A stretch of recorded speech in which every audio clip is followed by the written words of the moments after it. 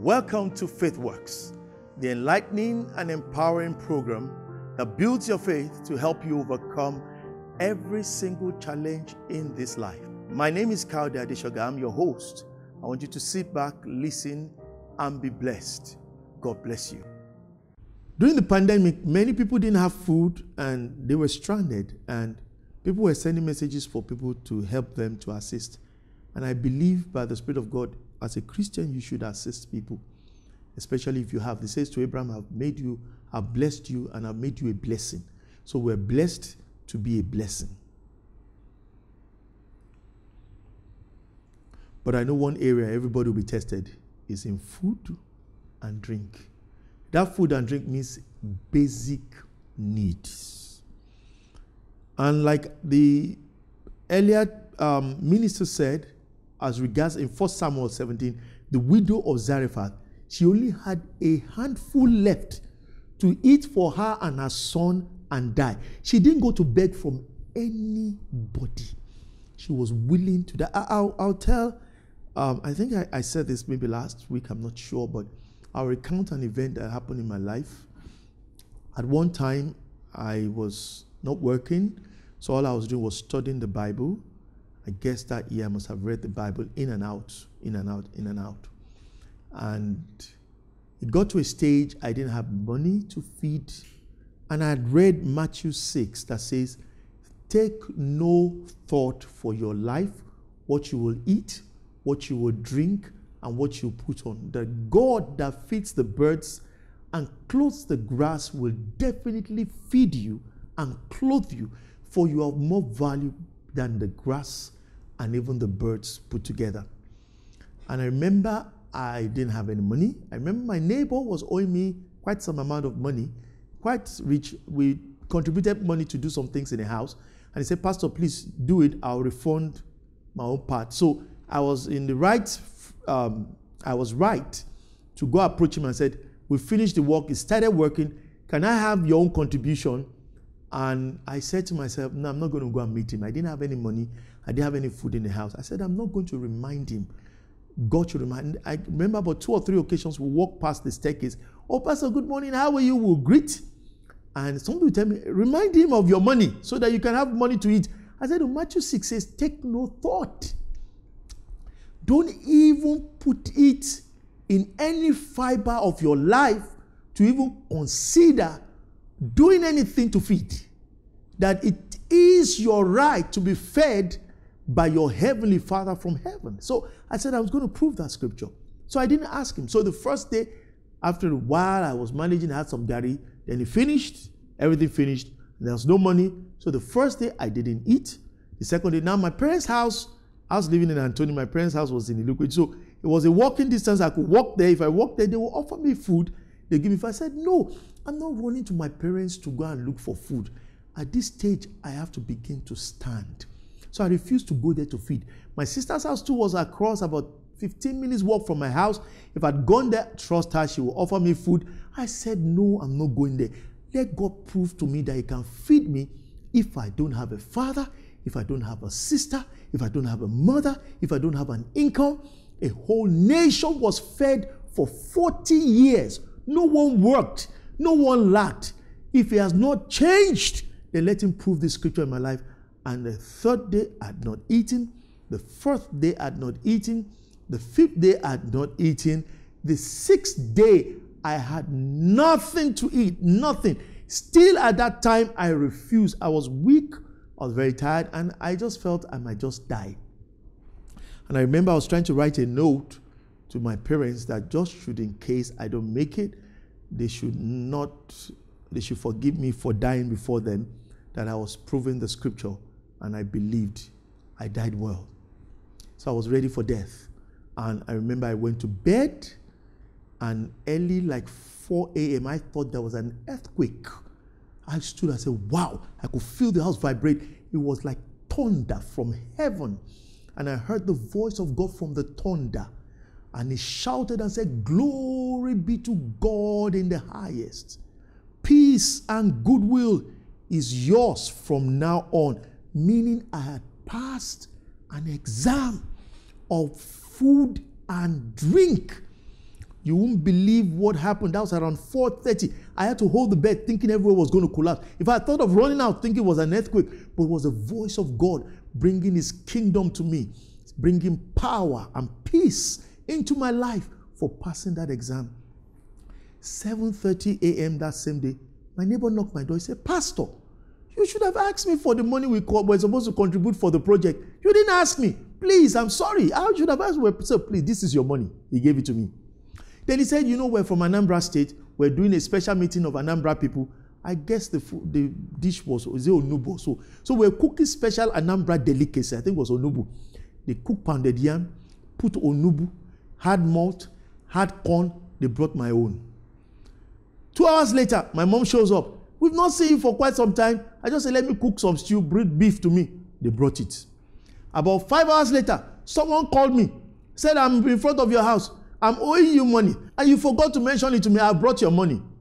Gave it to me. The evening of that day, my sister comes, say, I want to do shopping for you. Please, I'm using card, not cash. Took me to the superstore. Said, buy anything you want. I'll pay for it. I picked, it was a carton. She said, it's too small. That I cannot buy only one carton. The carton was full. Said, pick more. She said, you like granite? I picked granite. She said, no, take granite and cashew. Said, when you take cashew nut, take pepper and not pepper. Just shoot in case your mood changes. I took tea. Said, take the caffeinated and non-caffeinated. Take spiced and not spiced. Said, just to spend.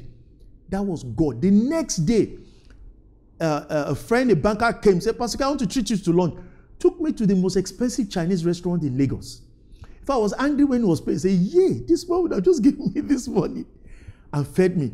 2 days later, my sister came with her husband. Said, we just want to treat you to lunch, pounded yam and special vegetable. And it went on and on. And God said, I'm feeding you because you have passed for me to feed you. And from that day, by the grace of God, I didn't experience such lack again. I didn't have to go through it. Whatever you have to face it and overcome it. And take the glory that is set before you. The Bible says the glory was set before Jesus. So he went through the cross.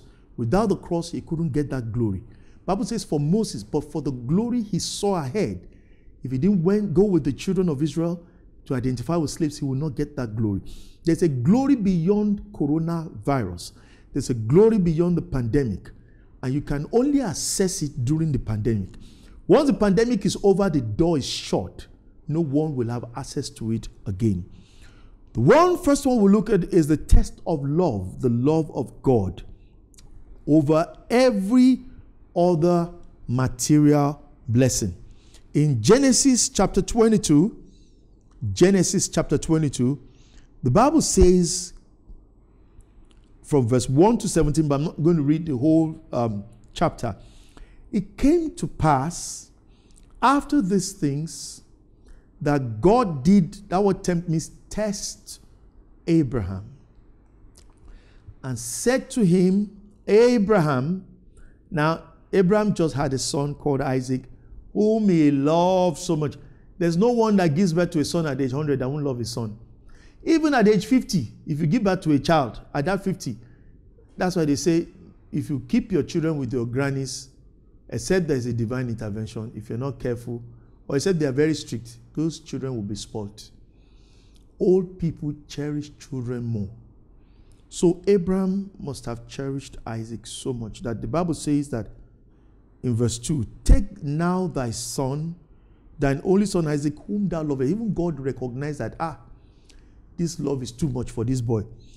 And get to the land of Moriah and offer him there for a burnt offering upon one of the mountains, which I will tell you. There's going to be a test. This is not tithe. This is not offering. No. If your issue right now is tithe and offering, you don't qualify for this exam. Forget it and settle for the lesser glory. God will demand your best at a time you need it most in life. And it will be a test. So that's how some people will be tested. At this time of pandemic, maybe what they cherish more, that is most useful to them, maybe something like a car that they used to move around. God said, I need that car now. And that's what they will have to forfeit. And God wants to see, who do you love more, me or your material possession? And when they pass that test, the scripture will also be fulfilled, that another car will come and another glory. I remember there's a couple, the wife was pregnant, and they just said they just wanted to sow for that baby, just never could say, to avert any form of miscarriage or whatever. And I remember then I was visiting their house, and I was in the house, and before I knew, they had put their television on the back seat. So when I go there, I said, what's this? They say, it's our television, it's our best. We don't have a car, we're giving you our television, we're sewing for our baby. I was arguing, they didn't even answer me. They just locked the door, saying, oh yeah, come and start going. I had no choice. Normally if they gave me the option, I wouldn't even take it. They gave that television. Now they had that baby, and guess what happened? That television they gave me was made in China. It was a Samsung. After they had the baby, someone gave them that same size, that same color, that same, they say 30-something, 30 whatever, 30, the same 30-something. That same shape, but that one, the one they gave them was not made in US, which I believe is stronger. The same thing, it says, cast your bread on many waters. After many days, you will find it again. The seed returned with the glory. The seed returned with the glory. For some, your exam will be to let go. Some is not even just property. Paul said, I gave up my legal career for the excellency of the knowledge of the wisdom of the gospel. He gave up his career, which was law. Though he wrote the New Testament from the perspective under inspiration as a lawyer, but he said he gave up his career. Some are going to give up their savings. Some that love gold, it will be their gold. I can't say what it is for anybody. Some is their freedom. Some say, I just want to have my financial independence. God said, no, you will not have that independence forever. They're going to give it up. There are people whose exam will be to give up what they cherish, what they love most, like Abraham. He gave up Isaac. And when they pass that exam, the Isaac will return back with the glory. Amen. For some, it will be a test of honor.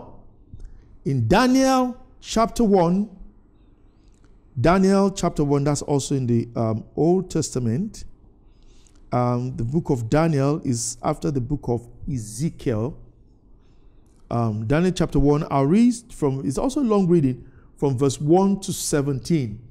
I'll not want to read the whole part here, but the conversation that happened there was that Daniel was captured.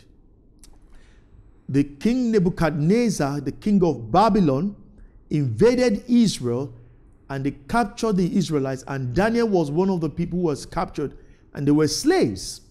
Now, it was the style of the Babylonian Empire. They look for children that are very bright, very intelligent. They pick them out from among the slaves to train them in the knowledge of the Chaldeans so that they can work for the kingdom of Babylon. And part of the training, but Daniel was one of those who was picked, and part of the training, before they stand before the king, they must be fed with special delicacies. So they took him as a slave. They castrated him, meaning he can never have a sexual relationship with any woman in his life again. Then they told him to sit at the table to feed him with special wine. And Daniel said, no, I will not do this. It's a test of honor, a test of dignity, a test of valor. God doesn't want to use people who have no shame, people who have no decorum, who don't know when to say enough is enough. Daniel refused to eat that food, and the king's attendant who was attending to them was very worried, and he said, don't worry, I'll eat just vegetables. There was nothing wrong. Paul said all things are lawful. All things are not expedient. The Bible says put a knife to your throat when the king tells you to come and sit at the table and eat. You went to see the king for a request. Somebody has wronged you. You need justice. You enter this king's chamber. He's eating. He said, come and eat. You sit. He said, put a knife to your throat. Don't sit down to eat. Let him know that while you are there is more important than food. Says, so some people will sit down and eat. Says, such people, God cannot use them. God says, I can't use such people. In the case of Gideon, when you look at the test, the Bible says he told Gideon, I will deliver you from the Midianites. I will save your nation from the nation of the Midian. So Daniel was to raise an army, got 32,000 soldiers to fight for him. And God said, your soldiers are too many. God is saying the church, the people in the church, for the glory that is coming are too many. It has to be trimmed down. The glory that is coming, what the anointing, those he wants to use in the battle, say we're too many now. So they asked those 32,000 to go and drink water. That doesn't look like an exam. If you're to put people into the military, you don't tell them to drink water. You do fitness tests. You do eye tests. They check your eyes to see you can see far. They test your stamina to see that you have stamina. They look at things like sicknesses. They want to be sure you don't have disease that will hinder you from doing the work of the military effectively. But that's not how they were tested. They said, go and drink water. Some threw caution into the wind, dipped their head into the water and drank. Some just knelt down and dipped their hands into the water to drink, and they would look around to be sure there's no enemy approaching. God said, those ones that did that are the ones, the first step they said, those who are fearful should go back home. And about 20,000 went back home, or 22,000 went back home. And there were 10,000 left. God said, those 10,000 are still too much. Then they now took them to the river to drink. It didn't look like an exam. Nobody facing an exam looks like he's facing an exam, but you are facing an exam. And the way they drank, God said, only 300 passed. So out of 32,000, only 300 were chosen. And that's the same pattern we're facing. My prayer is that you will be of those 300 that will be chosen in the mighty name of Jesus. Do you desire to live and operate God's way of doing things? Do you desire to understand how faith works? Fundamentals of Faith is a book written by Kayode Adeshoga. It teaches in simple terms how to operate the God kind of faith that helps you overcome all hurdles of life. Fundamentals of Faith is available for purchase at Trem Bookshop, Obanikoro, Lagos, and Bible Wonderland Stadium, Surulere, Lagos. Get a copy today. Back to the test of honor. Here, Daniel, after he's been castrated as a slave, they now told him, come and sit down and eat. And he told them, he didn't say, you took my manhood, you took my honor, you took my dignity. Then you want to give me wine to drink. I'm not like that. Never. God said, that's my man. That's the man I will use in these last days. Men that have decorum. Men that have shame. Men that have dignity. Men that have honor. For Daniel, it was food. For some people, it's another thing. I remember I told a man, he's a married man, he wasn't really working, and his wife was feeding him, paying the rent for about 5 years. And I said, I think you've come to a point where you have to tell God, if I'm the man of this house, you have to do something. This will not continue. This cannot continue. It's time to say no. And he would send his clothes to the dry cleaners. I said, you're at home, wash your clothes. Your wife is feeding you, paying the rent. I guess she's done enough. You shouldn't let her pay for the dry cleaners and to be ironing. You wash your clothes and iron your clothes. And I'm not saying you be slave to your wife, but wash your wife's clothes and iron her clothes. And he said, I cannot do that. And the Lord said, this is a reprobate. This is a reprobate. Those are men that have no shame. No shame. No shame. No dignity at all. Amen. Now, we're looking at another hint of how tests can come. Another hint of how tests can come. We said test of love, and God will demand from you something precious you cherish and you love so much. It may be a material thing, it may be a non-material thing. Then he said there will be test of honor and dignity. And God will see whether you have shame or not. Some people have no shame. no shame, no dignity at all. And I notice God can't work with people like that. Then we'll have test of wisdom, test of knowledge. In John chapter 6, I'll read from verse 1 to 7. When Joseph faced Pharaoh in Genesis chapter 41, it was an exam. And Pharaoh said, look, I've had 2 dreams, and this is it, and this is it, and this is it. And it's a test of knowledge, a test of skill, a test of wisdom, all fused together. So the test is both skill, knowledge, wisdom, and understanding, all fused together. So it may be a test that may come in your field, you may be a medical personnel, but it will not just be demanding of your skill, it will also demand of wisdom, of knowledge, and of understanding. Let me give an example. In John 6, 1 to 7, after these things, Jesus went over the Sea of Galilee, which is the Sea of Tiberias, and a great multitude followed him because they saw his miracles, which he did on them that were diseased. And Jesus went up into a mountain, and there he sat with his disciples, and the Passover, a feast of the Jews, was near. When Jesus lifted up his eyes and saw a great company come unto him, he said to Philip, where are we going to buy bread that all these people may eat? Now, there were 5,000 men beside women and children. And you know, a lot of times the women and the children are more than the men. So we can assume there were 7,500 women and children. So we're looking at a population of an estimation of 12,500 to feed. Now here is a Jesus that needed to pay tax and had to go and get a hook into the sea to catch a fish to pay his tax. Not really, he was supposed to pay tax. Not that he was supposed to pay tax, no, he wasn't. But then there was a reason why he did that at that time. Now he's asking Philip, how are we going to buy enough food to feed these people? In verse 6, and this he said to test him, for he himself knew what he would do. So God is going to bring test of skill, of knowledge, of wisdom and understanding. God made a statement in Proverbs, I'm trying to remember where it is. He said it is better when walking on the road to meet a bear. Now, I don't know how many of you know a bear. A bear is a huge animal. It's a terrestrial animal. Much, much bigger than a human being. Very dangerous. Big. Those of you who don't know a bear, imagine, let me put it as a male lion. He said it is better for a man to meet a lion. I'm using a lion to substitute the bear because not everybody knows what a bear is.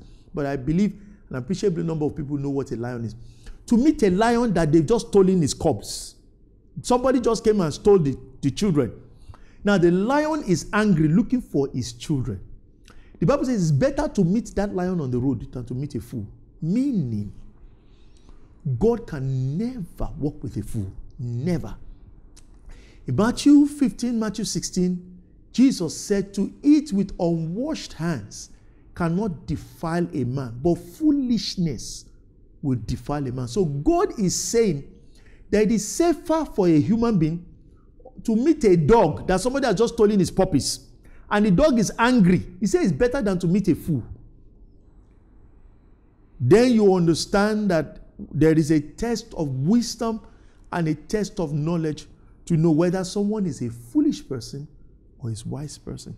So in John chapter 6 and verse 6, Jesus said this to Philip to know, to test him, to himself knew what to do. And Philip in verse 7 said, 200 penny worth of bread can't satisfy these people. Obviously, he failed that exam.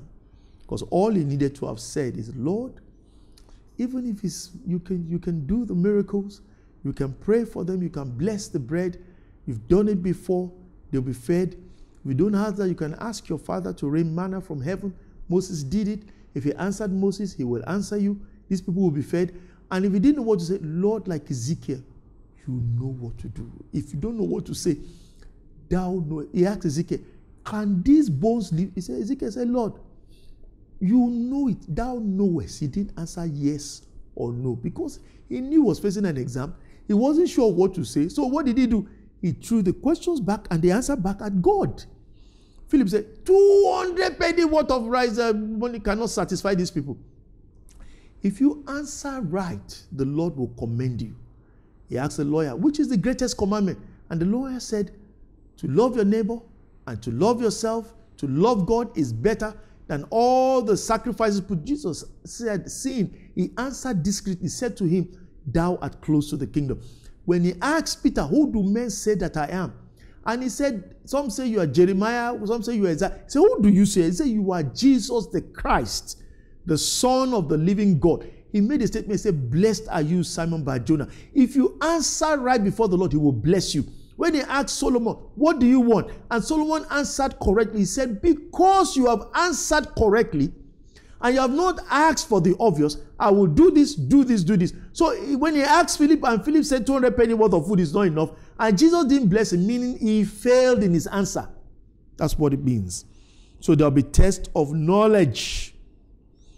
I believe you've been blessed by that message, and I know your faith has been built up, and I know all those challenges in life are all going to fall before you in the mighty name of Jesus. I want you to know Hebrews 12 says Jesus is the author and the finisher of our faith. You need him in this walk. And so if you're out there and you don't have Jesus in your life, I want you to say after me, say, dear Lord Jesus, I believe you're the only begotten Son of God. Come into my life, be my Lord and my Savior. It's as simple as that. Displayed on the screen is diverse information on how you can interact and reach out to us. Take advantage of it, and I'll be expecting to hear from you. Till I come your way again, same time next week, I want to tell you, don't give up. Faith works. It's working, and it will work in your life. God bless you.